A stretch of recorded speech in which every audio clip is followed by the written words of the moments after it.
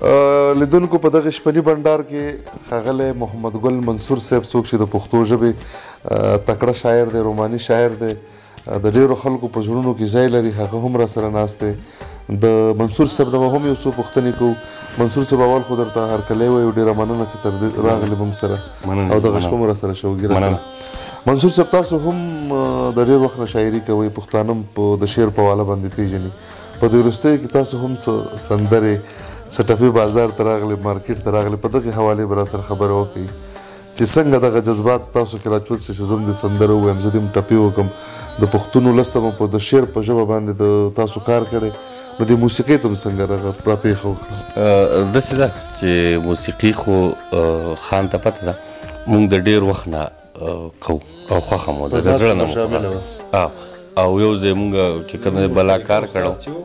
زموږ مشترکه استاد، زما اول استاد و، د دویمو نه سوري زما دویمو او د ده اولو استاد شیرجان استاد، خدای دې ورله ډېر عمر ورکړي. موږ به هلته ناستې کول. نو په هغه وخت کې ورله موږ بلا ټیم هم ورکوو موسیقۍ ته، خو یا پلیټ فارم نو یا څه نو یا څه نو، او بله بیا زه دوبۍ ته لاړم. خو بیا الحمدلله هغه خیر زموږ هغه ارمان هغه څه خدای پاک د خان ژوندی لري هغه پوره کړو. د دې نه علاوه تاسو د موسیقۍ او شاعرۍ خبره وکړه. نو ځینې خلک زه وینم چې هغوی دا خبره کوي چې پلان کې شعر لیکي نو د موسیقي ولیکي، یا چې د شعر وایي سندرغاړی شعر وایي. نو داسې دی چې دغه لازم ملزوم ماته ښکاري چې کله لکه اوس سندرغاړی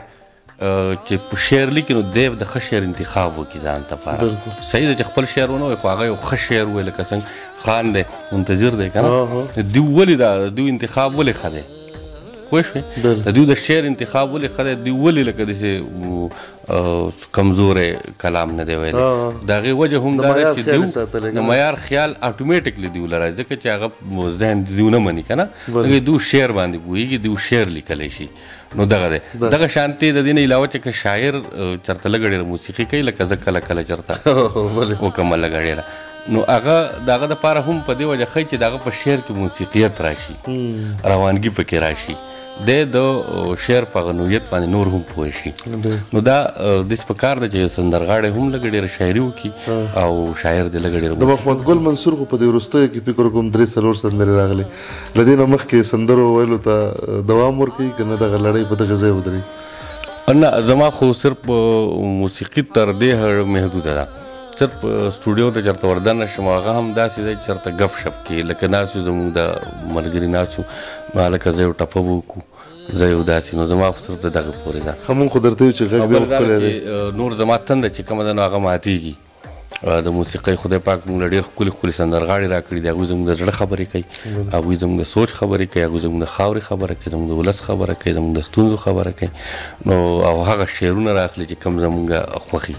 نو داسې ډېر اړتیا فلحال نه لرم. ډېره مننه.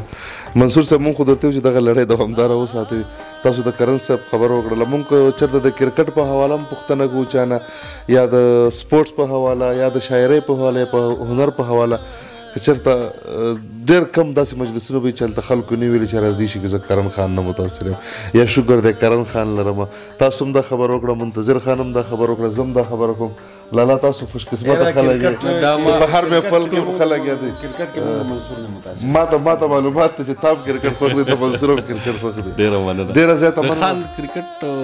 خوښ دی که زه د پېښور زلمو سره یم نه، ته ګورې نه دغه د پېښور زلمو سندره دی. پېښور زلمو سندره خو مې ویلې ده 2019 کې مې ویلې وه.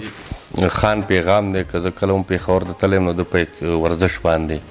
پښتنو ته خلکو ته ډېر زیات دغه ورکړ. نو موږ ته بیا صحیح تشریح به شاید نه را رسېدلی، نو موږ چې لاګې نه لوبو ته وایي. اکثر په دې غونډو کې یو صدر وي، نو زموږ د نننۍ غونډې صدر کرن خان په دې دی چې د منصور صاحب نه یوه زمزمه ورو، بیا د کرن خان شعرونو ته راځو. نه ده ما بیا د هر چا سترګو بد خپل خپل جوابونه غوښته، زه به یې غېږ کې وم چې مور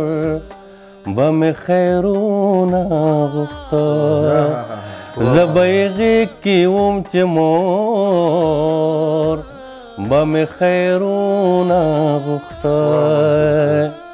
منم چې مونږ هم تر دې حده برباد ساتي منم چې مونږ هم تر دې حده برباد ساتي خو مونږ په ژوند داسې لوبې وکړې چې به یاد ساتي مونږ په ژوند داسې لوبې وکړې چې به یاد ساتي او شور ته که نشي ټینګېدی نو بیا علاج یې وکړه شور ته که نشي ټینګېدی نو بیا علاج شور ته که نشي ټینګېدی نو بیا علاج یې وکړه شور ته که نشي ټینګېدی نو بیا علاج یې وکړه چې په زړه درد ساتي په خوله خو به فریاد ساتي ډېر او بهرحال دا غزل لا نه هېر دی کوم چې درته یادېږي لالا ما چې هغه درته ویم چې زما سره راځي چې د درده ډکه زندګي پرې راغله د درده ډکه زندګي د درده ډکه زندګي پرې راغله چې یار دې لاړ شو نو خانې پرې راغله لاس مې پرې بر شو خو یې څنګه ووجنم لاس مې پرې بر شو خو یې څنګه ووجنم که مې قاتل دی خو ځواني پرې راغله لاس مې پرې بر شو خو یې څنګه ووجنم که مې قاتل دی خو ځواني پرې راغله خدایا نو څنګه به مې پرې زړه نه جاړي په سپینه ږیره ملنګي پرې راغله او دواړه جهانه د منصوره هیر شو هغه چې داسې ناڅاپي پرې راغله او دواړه جهانه د منصوره هیر شو هغه چې داسې ناڅاپي پرې راغله چې زما درد هم یو ناترسه انسان رانوستو چې زما درد هم چې زما مرګ هم یو ناترسه انسان رانوستو نو کوم یو ارمان دی چې مال ارمان رانوستو د هغه پیغلې مراد وشو که مایوسه شوله د هغه پیغلې مراد وشو که مایوسه شوله بلا موده وشوه پیریانې په ځان رانوستو د خان د خار مېلمانه د هغه پیغلې مراد وشو که مایوسه شوله بلا موده وشوه پیریانې په ځان رانوستو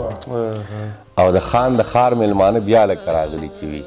د خان د خار مېلمانه بیا لکه راغلي چې وي او نن خپل ساده بابا حجرې ته دې خان رانوستو او خانه شعر دی چې بوتان د سله ماتول زما د زړه د کعبې بوتان د سله ماتول زما د زړه د کعبې چې د تر اوسه ورته یو مسلمان رانوستو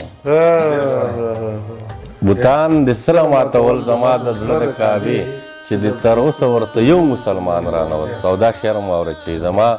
په چغو د وطن ظلمو کار ونه ساتو زما په چغو د وطن ظلمو کار ونه ساتو لکه چې نوح خپلې کښتۍ ته کنعان رانوستو زما په چغو د وطن ظلمو کار ونه ساتو لکه چې نوح خپلې کښتۍ ته کنعان رانوستو او طالب هم ستا د ځوانۍ ارمان درغلی خو وي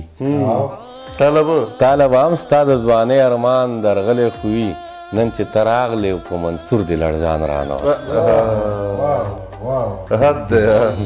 حد دی منصور صاحب ډېره زیاته مننه